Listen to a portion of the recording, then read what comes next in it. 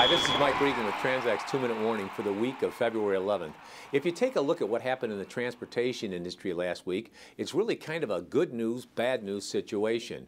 The good news is it appears that the threat of labor disruption or a strike at our East Coast and Gulf Coast ports has been averted. The reason for that is because the ILA and the management groups have reached a tentative 6-year agreement covering the operations at these vitally important ports. Now, the agreement needs to be ratified by ILA members, but for now, shippers can breathe easy as they'll be able to continue to use these ports. On the bad news side, or the side that you need to pay attention to because it could have a very big impact on your transportation costs, last week we saw a 9.5-cent jump in the price of diesel fuel. That means diesel is going at about $4.03 a gallon. But more importantly, it represents the highest price for diesel during the month of February that we've seen for a long time.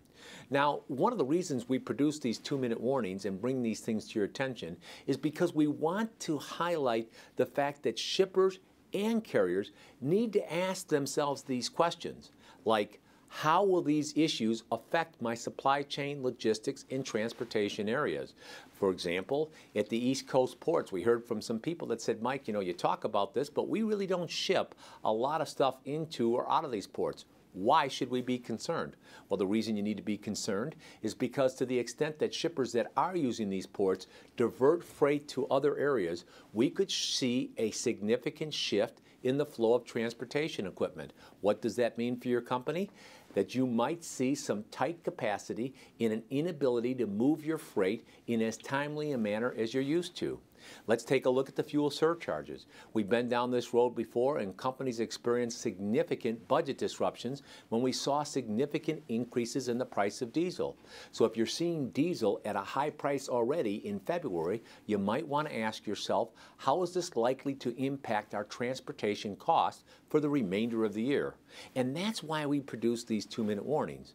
We like to tell you in each and every 2-minute warning that we're on your team and we're here to help. But more importantly, we've got information that you can use if you want to develop an in-depth understanding of how these issues can affect your company. And we'd love to have that dialogue with you. So if you want that information or if you want to enter into that dialogue, you simply need to give us a call or send us an email today at TranzAct.